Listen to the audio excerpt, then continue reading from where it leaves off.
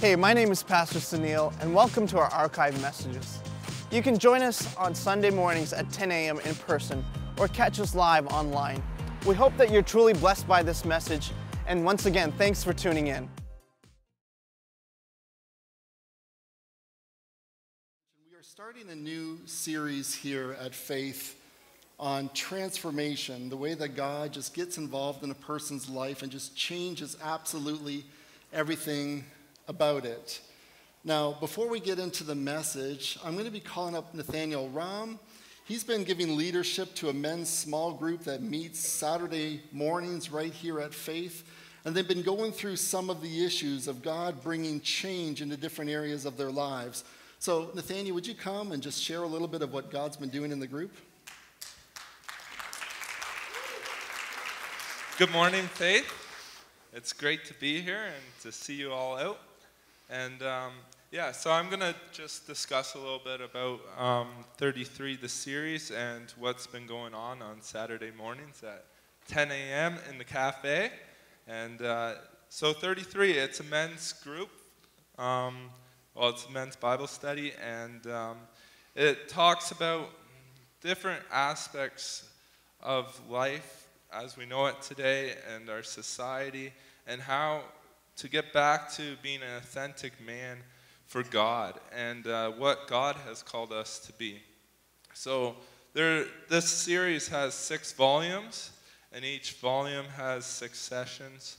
So we went through 2 volumes already, and the first volume, it was called A Man and His Design.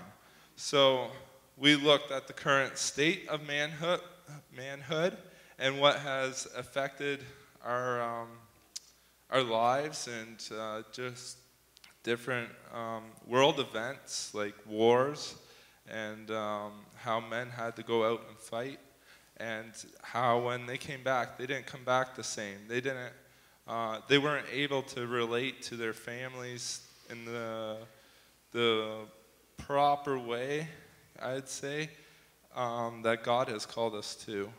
And things that happen in one generation, you can see it everywhere.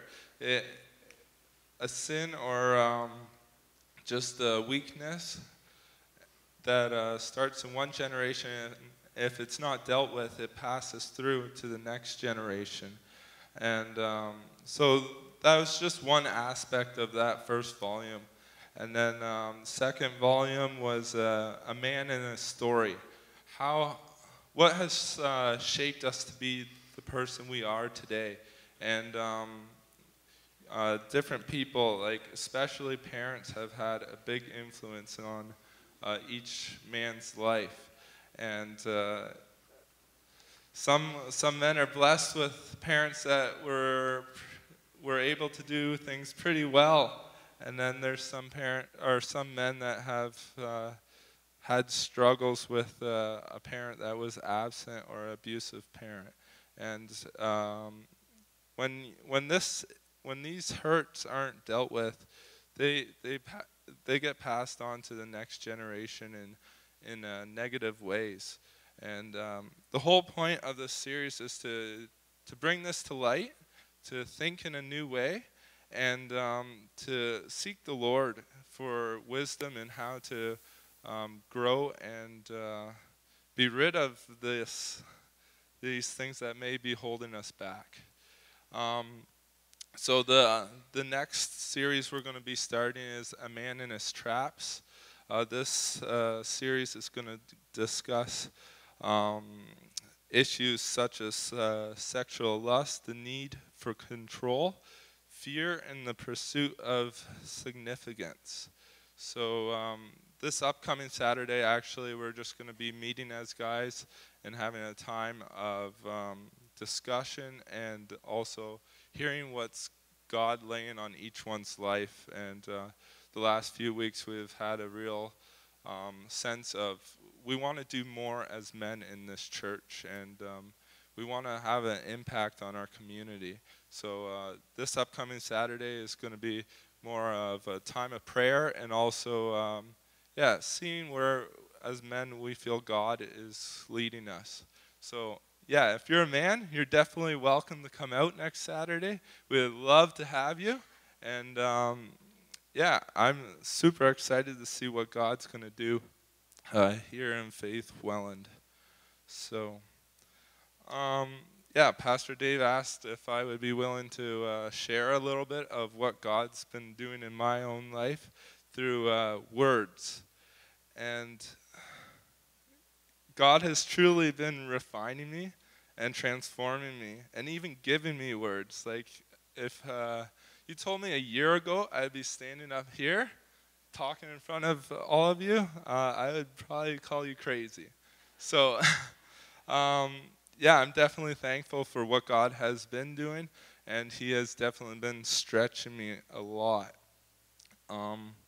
So when I got asked to do this and started thinking about words, like, yeah, when I say something to a person, if it's negative, it's going to have a negative effect. When I say something positive, it's going to have a positive effect. And that is totally true. But what is happening on the inside of me is going to determine whether my words are negative or positive. So the outlook on my inside, what kind of words am I telling myself? Am I telling myself I can't do whatever it is? Like, I can't come up here and speak in front of you because I don't feel safe, or I don't feel worthy of being up in front of you. But these are all lies. These are not from God. These are from the enemy. So God, when you invite God into your life and you learn to start saying yes to God and what he has for you, and continuously seeking more and more of what God wants for you to do in your life, God gives you a new strength, a new language completely, and just the words to even share. So, yeah, I had a whole paper written out, but I just felt that was on my heart, and yeah, so.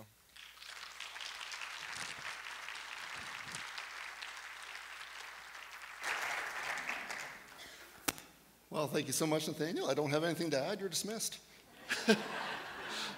Well, that's awesome what God does when he gets into a person's life and just brings change, because that's what God is all about. Just bringing complete transformation in every area of our life. And I love the way that Jesus compares it, because when Jesus was talking about this kind of change that happens when you come into a relationship with the Father, he refers to it as being born again. And when you think of a baby being born, you know that their life has completely changed. Who they are outside of the womb is completely different to who they were inside of the womb. In an instant, everything has changed. Now, I know there might be some moms in here that say, hold on there, preacher boy. There was nothing instant about that. That was the product of 23 hours of intense labor that I'm going to be sure to remind my child of when they get older and they're impatient with me. But the point is, things have changed. You are no longer the same. Birth brings change. And in a spiritual sense, when we're born again, there's a significant change that we experience through that process. So to start all this off, I want to read our text for the series that we're going to be covering over the next few weeks. And the last part of the text is what we're going to be talking about specifically this morning. So here's what the Bible says in the book of Ephesians. When you heard about Christ and were taught in him in accordance with the truth that is in Jesus, you were taught with regard to your former way of life to put off your old self, which is being corrupted by its evil, deceitful desires, to be made new in the attitude of your minds, and to put on the new self, created to be like God in true righteousness and holiness. Therefore, each of you must put off falsehood and speak truthfully to your neighbor, for we are all members of one body. In your anger, do not sin. Do not let the sun go down while you are still angry. And do not give the devil a foothold. Anyone who has been stealing must steal no longer, but must work, doing something useful with their own hands, that they may have something to share with those in need. Do not let any unwholesome talk come out of your mouths, but only what is helpful for building others up according to their needs, that they may benefit those who listen. So to make this passage immediately practical, what God is simply saying here is that there should be a noticeable difference when you come into a relationship with God through Jesus Christ. He brings change. So if you come to God later on in life, people should say, wow, what's different about you? You talk different. You act different. You're not the same person you used to be. And if you've been a Christian for as long as you can remember, people should still say, what is it that is different about you? You know, I love the way that Peter describes Christians in his letter, and I'm going to refer to the translation that I memorized when I was a teenager, and it's found in 1 Peter 2, verse 9, where he says, you are a chosen generation, a royal priesthood, a holy nation, a peculiar people, that you should show forth the praises of him who has called you out of darkness into his marvelous light. And when you look at this passage, there are certain things that are nice. Chosen generation, we like that. Royal priesthood, that's nice. Holy nation, that's nice. But then it says peculiar people. And we're like, I don't know. And so in some of your more recent translations, it actually changes out peculiar people with God's special possession. But to be honest, I kind of like the peculiar people. Because peculiar people does not necessarily mean weird or odd or strange in a negative sense, but peculiar literally means this. It's a marked difference. So to help illustrate this point, if you take a look at this picture, here in a sea of black umbrellas, there is one umbrella which is a little bit peculiar. It's green. At least I think it's green. I'm kind of colorblind, but it's a different color. And so you might say, well, there's nothing wrong with that umbrella. It's a nice umbrella. It's not odd. It's not weird. It's not strange. It's still a functioning umbrella. It's a useful umbrella. There's just a marked difference. It's different than all the rest. It stands out. Many years ago, when I was a youth leader back at London Gospel Temple, our youth pastor at that time brought in a special guest speaker for our youth retreat. He brought in a guy by the name of John Bevere.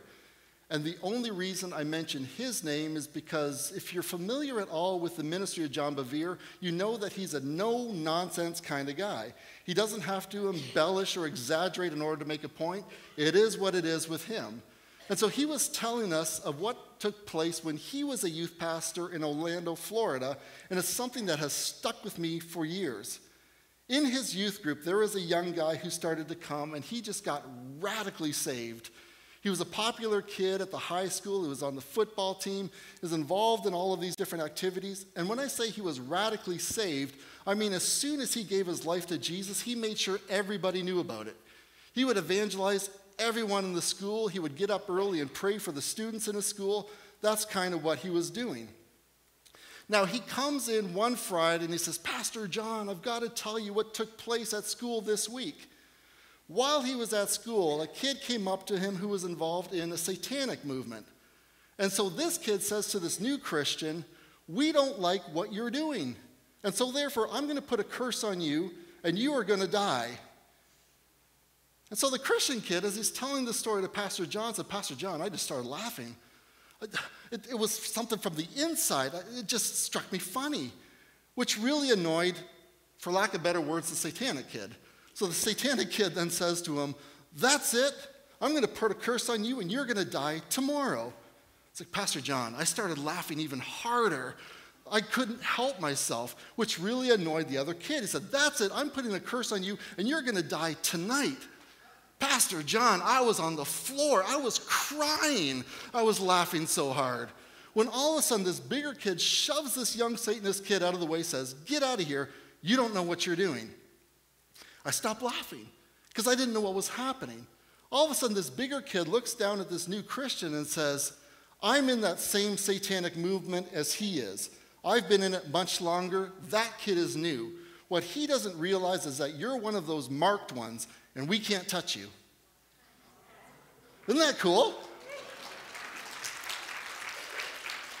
So now who has a problem with being peculiar? A marked difference from God on the inside that is just so significant, that sets you apart, identifies you as one who belongs to Jesus. It is so cool what happens when God gets a hold of a person. My very first youth pastor position, I was working at a small church in London, Ontario. A couple of girls started to come to the youth group. They were identical twin sisters. Couldn't tell them apart. They looked the same, they acted the same, they talked the same, hence the identical part. One Friday, one of the sisters gave her heart to Jesus. And it was so cool to see the transformation, because now you have identical twin sisters, one who is now a Christian, the other who is not. And I could tell them apart. Because the one who was a Christian, there was life behind her eyes. You could tell that she had something there. Her countenance was different. There was Jesus on her, and she talked different, and she acted different. It was like the coolest thing to see that. And I was happy. Now, primarily because one of them gave their life to Jesus, but I was also happy that there was now something that I could use to tell these two apart.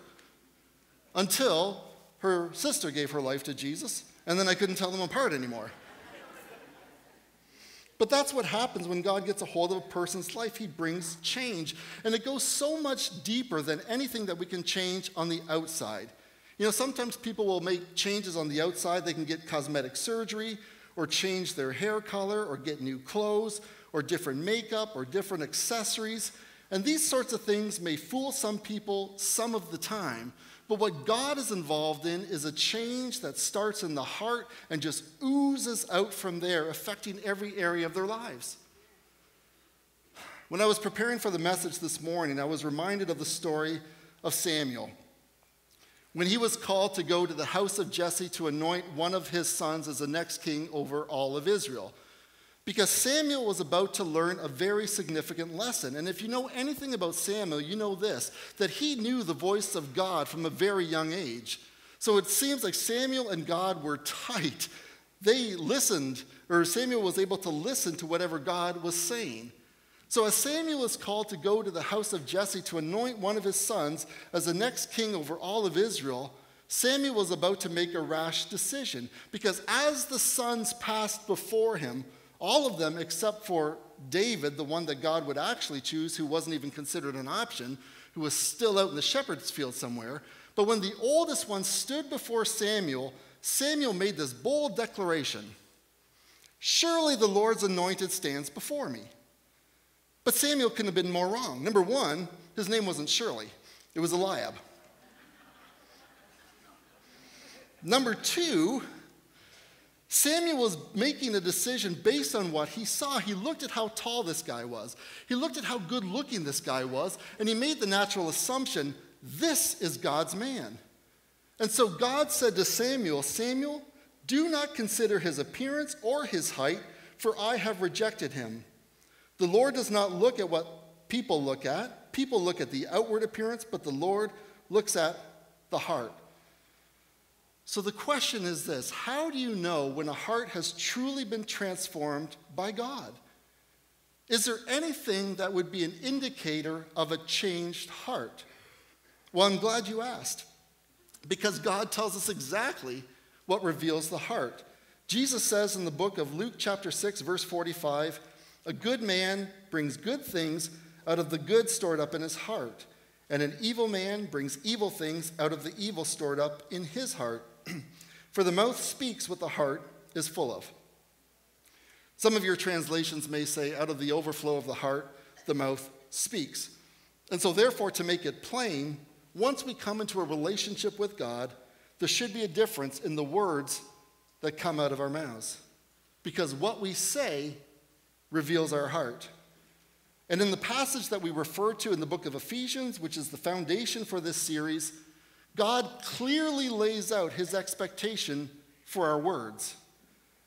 Because if you're in a relationship with God, it's like he's saying, well, now that that's in place, first of all, do not let any unwholesome talk come from your mouths, but only what is helpful for building others up according to their needs, that it may benefit those who listen. Because we are now in a relationship with God, because everything should be changed, and he's bringing us through this transformation process, God has now given us the ability, the power to choose the words which come out of our mouths. And we can either choose to be obedient to God, or we can choose to disobey his commands and his expectations as far as our speech is concerned. And I love the way that this passage is laid out, because if you look at it, it says, do not let any unwholesome talk come out of your mouths. God is not making a suggestion here. He's not being vague. He's just being as simple and as plain as he needs to be, and just says, absolutely, do not let anything come out of your mouth that is unwholesome. And in this command or these instructions with regard to our words, you find that God is being restrictive. Don't let any. He's being permissive. You can say this. And he's also being restrictive in his permissiveness, but only this. So let's jump in. Do not let any unwholesome talk come out of your mouths. The natural follow-up question when you read this verse should be, well, what is unwholesome? Because if God is saying this is 100% unacceptable, don't let any unwholesome talk, well, then it would be good to know what unwholesome actually is. And if you consider it from a different context, say somebody were to offer you food that they would describe as completely unwholesome, what would you say that is? You might look and go, you know what? That's probably not good for me. And you would be right. In fact, the actual definition for the word unwholesome is this: anything detrimental to physical, mental, or moral well-being. So therefore, in context of our passage this morning, what God is saying is, don't let any talk come out of your mouths which could be detrimental to another person's mental, physical, or moral well-being. Just don't do it. Don't say anything that won't be good for the listeners. For a couple reasons. Number one, God clearly says, do not let any unwholesome talk come out of your mouths. And so, out of an act of obedience, say, God, you said this is completely off the table, therefore we will obey. But number two, it follows the principle that Jesus said of the golden rule, which he said is the sum of all the law and the prophets. Back then, leading up to the time of Jesus, all they had was Scripture. And so what Jesus was basically saying here is all the commands that have ever been given by God, and then you add them to all the commands and instructions that have ever been given by the prophets, add those all together, you will get a sum. The sum is basically this: do unto others as you would have them do unto you. And then as far as our words are concerned, it means talk to other people the way that you would want other people to talk to you. Talk about other people the way that you would like other people to talk about you. That's basically what he is saying here. And this is so important because when it comes to words, we all know that words can hurt. I would hazard a guess to say that every single person in this room today has at one time or another in their lives been on the receiving end of hurtful words. And hurtful words can start early in life. As far back as JK or SK or kindergarten, kids will sometimes use hurtful words against one another. And so therefore, somebody somewhere along the lines came up with this nice little rhyme, which is great in its intention, but it's ultimately not true, which is, sticks and stones may break my bones, but names will never hurt me. Now, I remember my mom teaching me this little rhyme when I was going to elementary school, especially because I was a painfully shy kid, like ridiculously shy. And so when you're going to school with a last name like Tunikitis, a name that sounds like some sort of fish disease, and you're surrounded by classmates who have normal-sounding names like Gilbert and Smith and Sanders and Jones, and then all of a sudden you throw a Tunikitis in there, you are going to get all kinds of fish jokes, which I did. I got tuna fish, tuna salad, tuna sandwich, tuna melt. I even got this one, and the musicians in this place might appreciate this. I got, you can tune a guitar, you can tune a piano, but you can't Tunikitis. That one was from a teacher. Now, obviously, I'm okay with it now. I embrace my inner fish now. But back then, I was completely devastated because my mom didn't tell me that there was anything unusual about our last name. And so when we had kids, we prepped them like, listen, just so you know, when you start school, you're probably going to get a lot of tuna jokes. I'm okay now, but back then the words hurt. Because here's the thing, there is so much power in words. That's why the Bible says in the book of Proverbs 18-21, the tongue has the power of life and death, and those who love it will eat its fruit. Words have that unique ability to either build somebody up or tear somebody down. And they can be absolutely destructive to a person's mental or moral well-being. You know, over the years, I have physically injured myself many, many times. My body bears the scars of many an injury. Some of them are severe. And if I were to look back at the times where I've injured myself, the one thing I remember is that hurt a lot. But I don't actually relive the pain. I just know that hurt.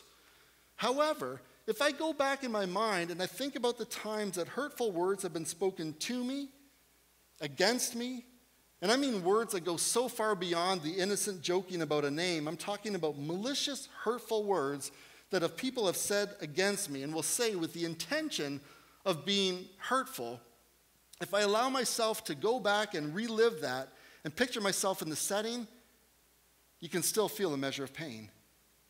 And I know that you know what I'm talking about because that is the power of words.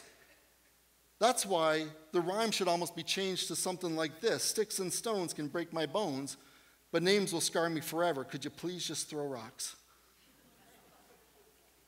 You know, it's no wonder God says, don't be part of this process. Don't let any unwholesome talk come out of your mouths. It is not good for the person on the receiving end of your words. You can do so much damage to them. More damage than what you're probably even intending.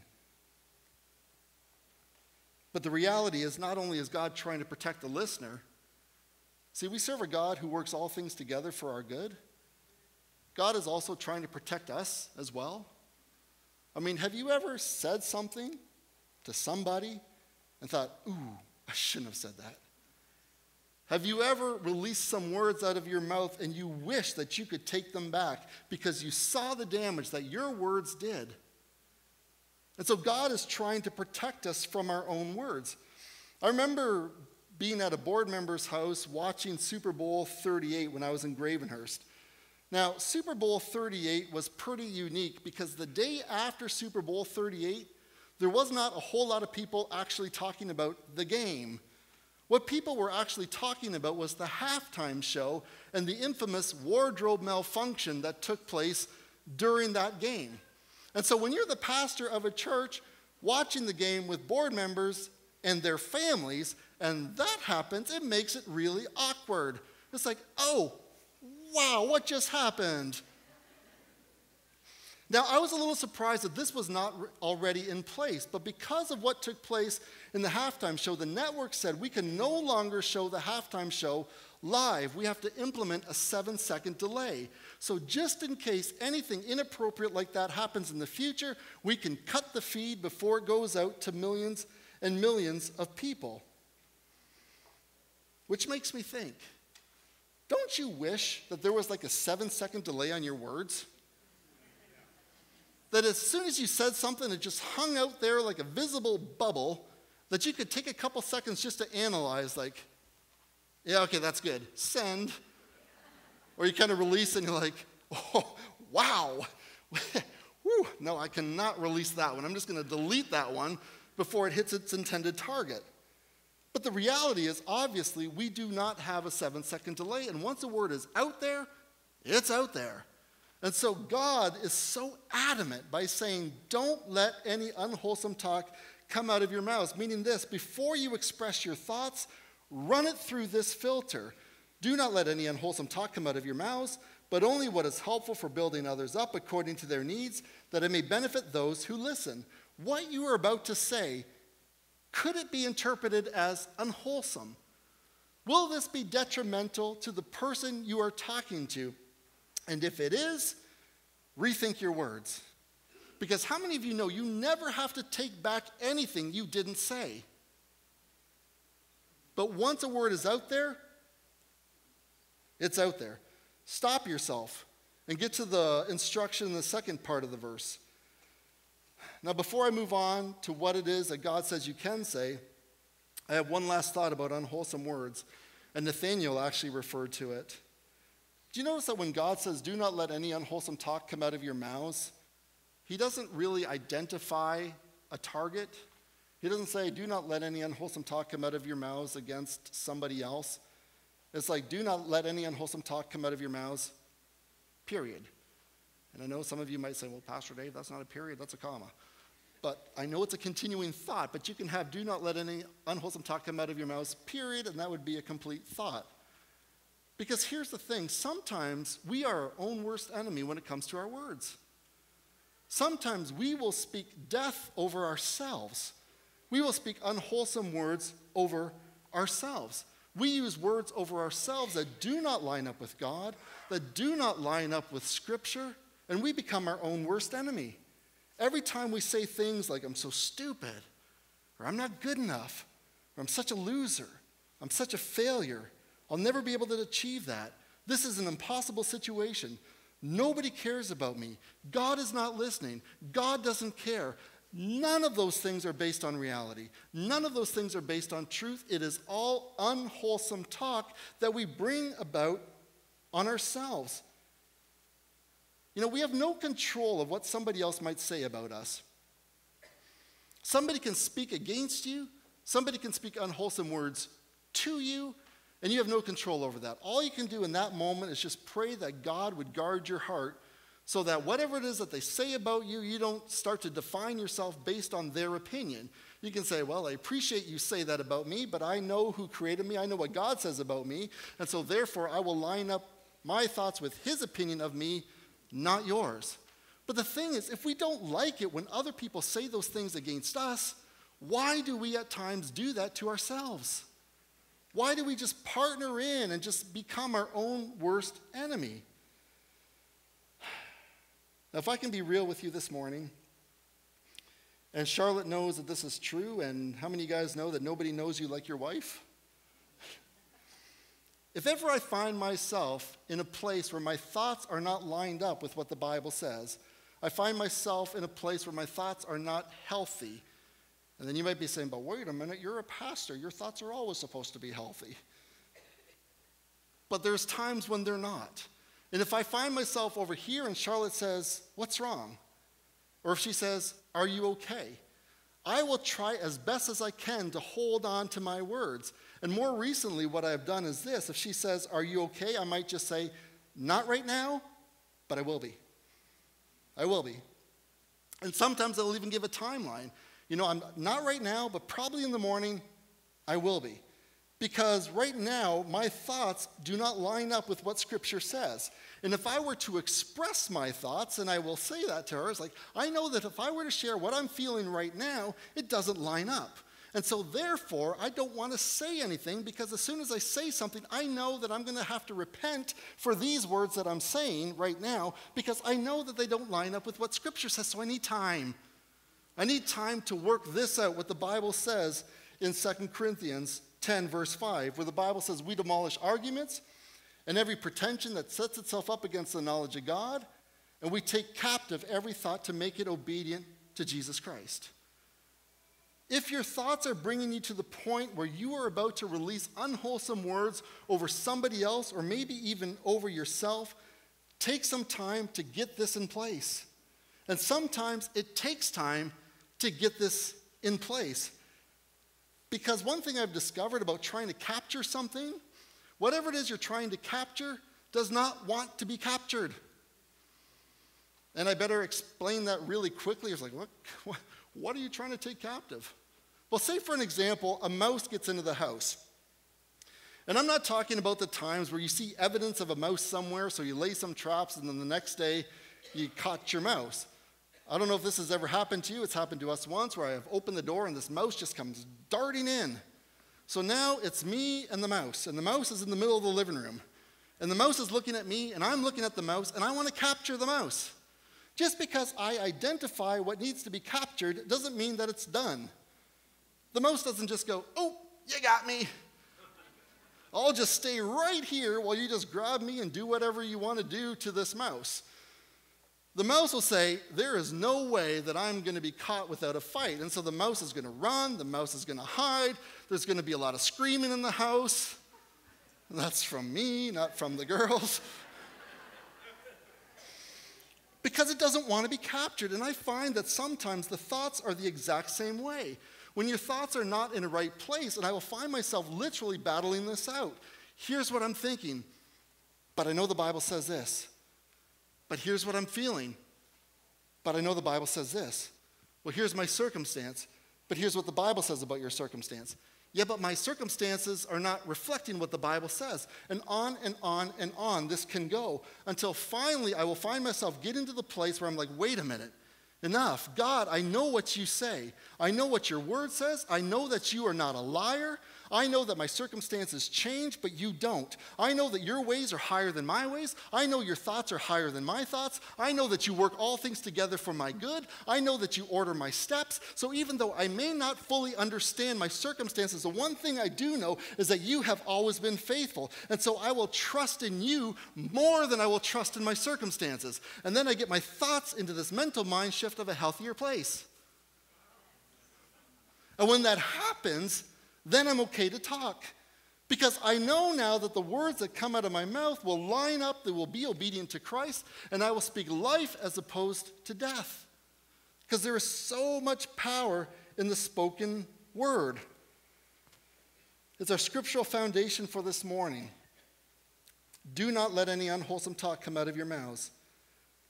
And then the second part of the verse is this, but only what is helpful for the building of others up according to their needs, that I may benefit those who listen. So therefore, in the same way that we speak death over ourselves from time to time, we can also speak life over ourselves. We can speak life over other people. And it's the other thing that the tongue is great at doing, speaking life. Before I got into ministry, I ran a small promotional company for about 7 years. It was just small. We had like a graphic artist, we had a receptionist, and we had a young kid that would come in and do all the dirty work that is sometimes involved in a printing company. So he would be in there cleaning the screens and getting the screens ready for the next job and burning the images into them and organizing the inventory. And I so appreciated my little team there, and I would tell them quite often how great they are. Now, during that time, I also learned an adage, which I found to be quite true, which is this: people will work harder for praises than they will for raises. And so I would often tell my graphic artists, you are so great. The way that a customer comes in and they are starting a company, they want to come up with a logo, and you just sort of like talk them through, and then you create this amazing logo that they're happy with. I love the way that your brain works, because I couldn't do that. I would say to the receptionist, you are so great at a first point of contact when people call. You're the first thing that they hear when they call into this little business to place their order. When you have to do follow-up calls if a person is like 60 or 90 days overdue, the way you handle that is so professional. I so appreciate having you here. To the young kid who would come in every day after school and do all the stuff that nobody else wanted to do, but he would do it so faithfully. I would say how much I appreciated them, that all three of them were just so instrumental to the success of our little company. Now, I didn't learn the adage and then say it to them. I said it to them, learned the adage, and go, hey, you know what? That's actually true.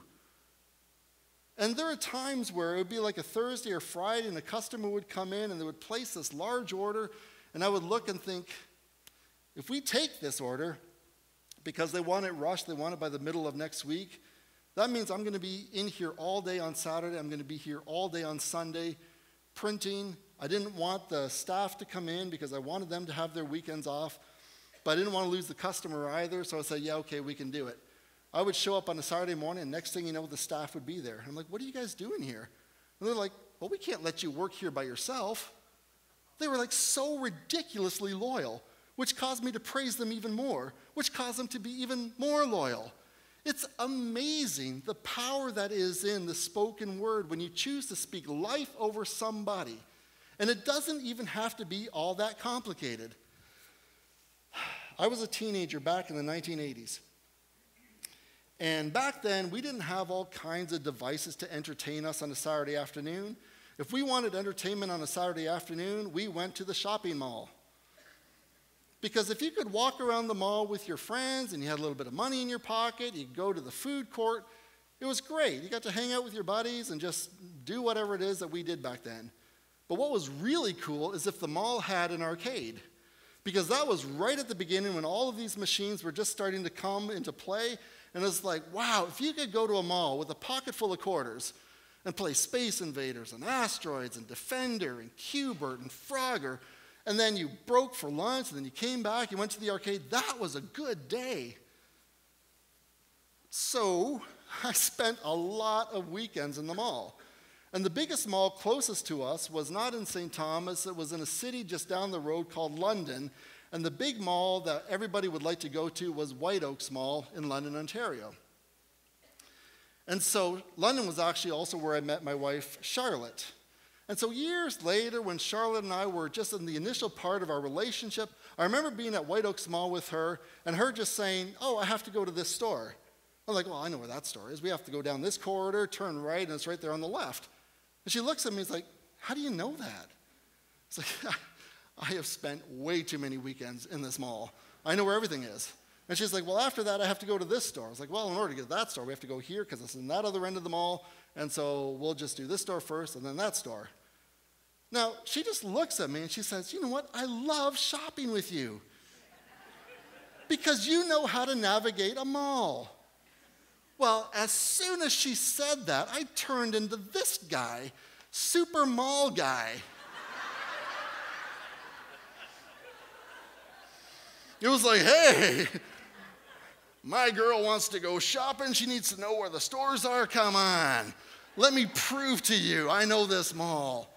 I just kind of took it upon as a challenge. Give me the most obscure mall or this obscure store in this mall. I will find it for you. It seems almost stupid, but it was just a little word of encouragement. You know what? You're so good at this. And by her saying that, it caused something to rise up on the inside of me where it's like, yeah, I want to show you that I can live up to your expectation of who I am. Super mall guy. Now, I'm going to say this publicly. Please don't let the takeaway from this morning be this afternoon. Oh, you know what, honey? You're great at painting a house. I just love the way you landscape a garden. If you've never done it before, then they'll know, wait a minute, I don't think that's what Pastor Dave was meaning when he was preaching this morning. But the point is there's so much power in the spoken word. And here's the coolest thing. When your life is transformed by a relationship with Jesus Christ, and the Spirit of God is now living on the inside of you, then you can actually partner with God and use your words from God to absolutely make a change in a person's life far greater than what you can possibly imagine. See, the Bible says in Psalm 10:11, the words of the godly are a life-giving fountain. The words of the wicked conceal violent intentions. Proverbs 10:32, the lips of the godly speak helpful words, but the mouth of the wicked speaks perverse words. I'm just going to call the worship team back. I have one more story to share before I close. And I apologize to the junior highs. I have the privilege of every once in a while going down and teaching the junior high Sunday school, so many of them have heard this story before. But when I knew that I was going to be talking about the power of words, this story just came back that I got to close with this one.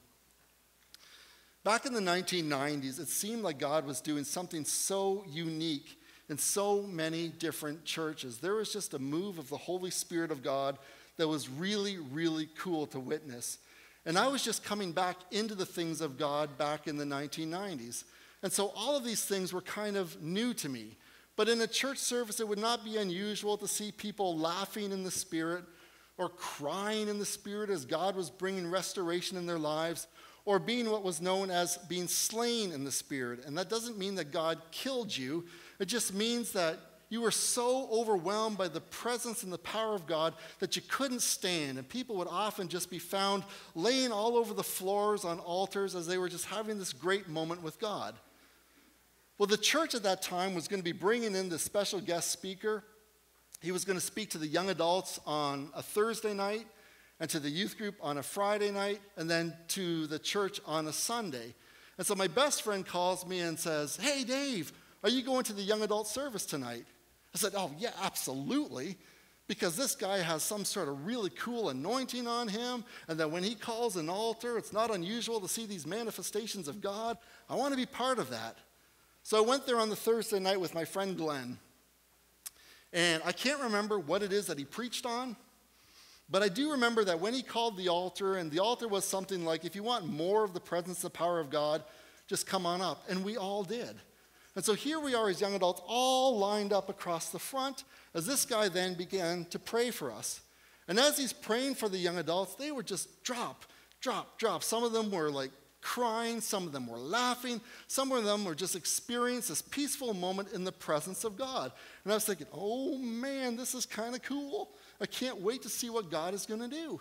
Now, the instructions that was given to us was that we were supposed to just focus on Jesus. And so there I am, in the line. I got my arms raised. "Oh, Jesus, you're awesome. You're so worthy." And I knew that he was coming close, and I'm trying to focus on Jesus, but I just know that he's coming close, and it's going to be my turn soon. Next thing you know, he just touches me on the forehead, says whatever it is that he was saying, and then moved on. And I stood there. Nothing. I remember opening up my eyes and looking, and there's all the people to my left on the floor having this amazing time with God. I look to the right, people are falling, having this amazing time with God.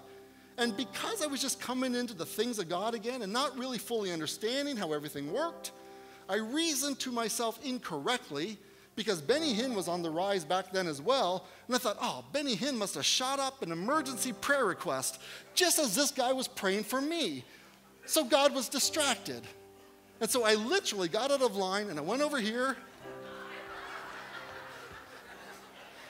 It was like, "God, you missed me, but I'm going to give you a second chance." And so he's praying for people, and they're going down, going down, going down, and I'm right here ready to receive whatever God has for me. He touches me on the forehead, nothing. This person goes down, this person goes down, this person goes down. The only people who were not experiencing this really cool thing from God was myself and my best friend Glenn. And when you are in an entire room where everybody is receiving something from God except for you, man, your thoughts start to become unwholesome. What's wrong with you? What did you do? Why doesn't God like you? Why doesn't God love you? Why doesn't he want you to have this experience that everybody else is having? I remember leaving the church that night, walking out the door. I was so sad. I was embarrassed. And you know, sometimes you say really stupid things to God. Maybe you don't, but I did. I'm walking out of the door and I said to God, "God, if I were to step off of the face tonight, you wouldn't even notice." Now, the cool thing is God's not sarcastic, because God could have just said, "Okay, go ahead, try." It's like, "Oh, God, you know I can't do that. You made the earth round and you put gravity in place." But that's how I felt, that God just didn't want to notice me. The next day was Friday. My friend calls me and says, "Dave, are you going to the service tonight? Because that guy's going to be here." I said, No, I don't want to go. Why would I put myself through that again? That was absolutely embarrassing. If God wanted me to have this special moment with him, it could have happened Thursday, so I'm not going to go. And I didn't go. The next day was Saturday. I get a phone call at 10 o'clock in the morning. It's my friend Glenn. "Dave, you totally missed it. It was awesome. I went up to the altar and the guy prayed for me and I went down like a sack of potatoes and I just started laughing in the spirit. I didn't stop laughing until about 2 o'clock this morning." You know, the Bible says this in the book of Proverbs, like one who takes away a garment on a cold day, or like vinegar poured on a wound, is one who sings songs to a heavy heart. And man, did that verse become a reality to me on that Saturday morning. Because now, and I'm starting to reason all of these things out incorrectly, I was like, I get it, God. The only reason that my friend didn't receive the special thing with you on Thursday is because I was with him. And it's almost like God was saying, well, now that that loser's not here, I can minister to you. Sunday morning rolled around, and I went to church, but I didn't want to be there. I didn't feel like participating in worship. I don't know what the pastor preached on. I didn't respond to the altar because at this point in time, I'm thinking, what is the point? I am in such a bad place mentally. Sunday night rolls around. I still went to church. I don't know why I was there. I didn't participate in worship. I didn't listen to the preaching. I didn't respond to the altar. The pastor closes everything off. The worship team packed up their instruments. Everybody's clearing out. I was sitting beside my friend Glenn. And Glenn looks at me and says, Dave, I think I have a word from God for you. And at that point, I didn't even really care. I was like, okay, whatever, what is it? And he's like, you know what? I feel so stupid sharing this because it seems just so obvious. And I've actually had this since this morning. And as we were sitting through the service tonight, it just kept growing and growing and growing. It's like, I have to tell Dave this. I was like, okay, well, what is it? And he just looks at me and he says, Dave, God really loves you. And he wants you to continue to be obedient. And as soon as he said that, the lies that I wound around myself for 3 days all of a sudden broke. And I started sobbing, like literally just sobbing. And it shocked him, and he kind of takes a step back. He's like, whoa, I guess that was from God. See, because he didn't want to share it because it was so obvious. You can look into the Bible and see example of the love of God. Hearing about the love of God is one of the first songs you learn about in Sunday school. Jesus loves me, this I know, for the Bible tells me so. But what he didn't realize is that for 3 days, I was wrestling with the reality of the love of God. And I was fully convinced that God loved everybody, but he did not love me.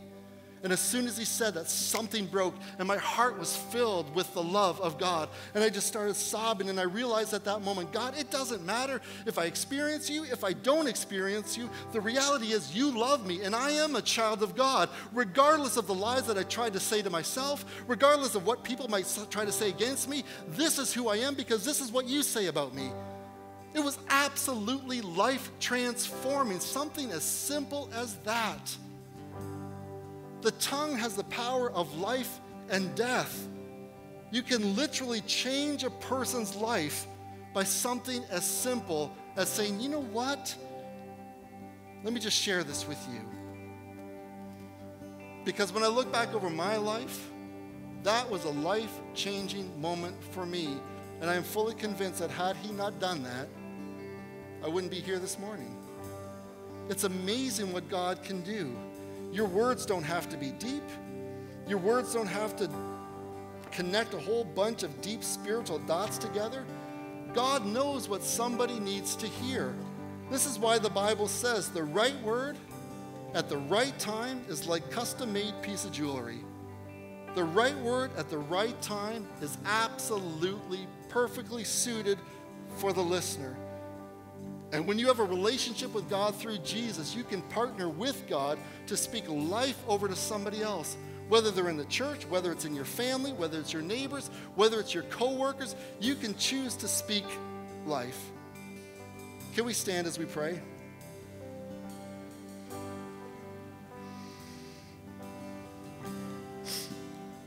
When Pastor Jamie asked if I could preach on this topic this morning, before I had any of the message, what I had was this moment right here. And we're just going to take a couple moments for those that may want to choose to respond. Because what was so strong on my heart is that there's going to be people here, and you are still carrying around the wounds of unwholesome talk that has been spoken over you. Whether it's from a loved one, whether it's from a friend, whether it's from an authority member, whether unwholesome words have been spoken over you and you've done it to yourself. Please don't leave here the same way that you came. Can we just take a couple minutes that if that is you to come up to the altar and say, you know what, God, I'm just leaving that here. I'm just going to leave all those lies right here, and I'm going to walk out here free. Don't worry about the mess up here. We'll take care of that tomorrow. I'll be more than happy to get rid of all the negativity that has been spoken over your life. But I just want to encourage you just to come if that's you and just say, you know what, I'm leaving it here. And I'm just going to allow God to give me a revelation of who I actually am. That if you are in a relationship with God, you are a son of God. You are a daughter of God. You are a child of God. Number two, if you happen to be in the church and there's something that's been stirring on the inside of you, a word of encouragement, maybe for somebody within the church, maybe for somebody that you're in a relationship with, please do not hang on to that word. Just share it. Why wouldn't we just share life to those around us? You know, I love the story of what Glenn did for me, but then there's part of me is like, what do you mean you had that since this morning? You could have told me that this morning and made my Sunday a lot better. But I was still glad that he finally got around to the point of sharing it. But God knows exactly what a person needs to hear. And if it's in you for a reason. And God might be saying, you know what, I want you just to go touch base with that somebody. And you might wrestle it out saying, oh God, but it's so obvious. Of course they know that. But the right word at the right time, you don't know what it is that they're going through. And if you just take the time to speak life, it can absolutely be life transforming. So as the worship team begins to play, if this is you here this morning, and say, you know what, I just want to take a few minutes around the altar to drop off all of these lies and walk out of here with a true revelation of who God is, then please don't hesitate. Just come.